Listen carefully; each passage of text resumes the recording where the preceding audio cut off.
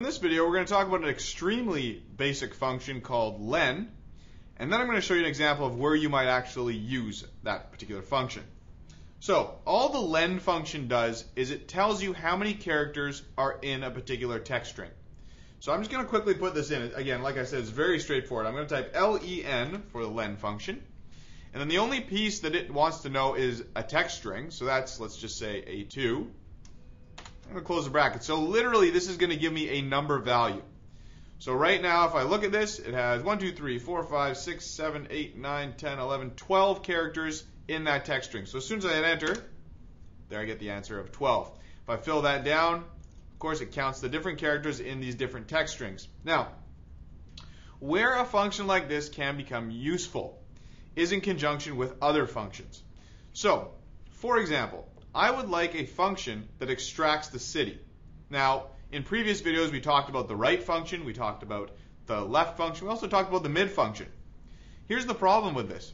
The cities are all different numbers of characters, so it's not consistent.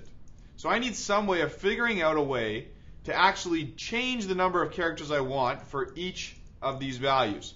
I don't want to do it manually because let's imagine this list has 500 records in it. So we could use the len function. Here's how it's going to work. I'm going to start with a right function because I do want characters from the right-hand side here. And the text that I want is this. If you want more information about the right function, please look up that video. Okay, so when it comes to the number of characters, I'm going to utilize a len function. So what I'm going to do is I'm going to get the length of that entire string, and that's going to evaluate to 12.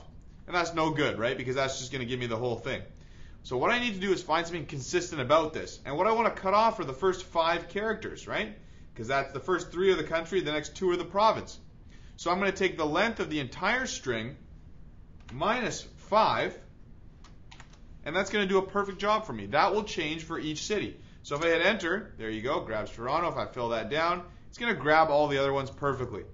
So this len function determines the length of a string, and it's very useful when used in conjunction with other functions.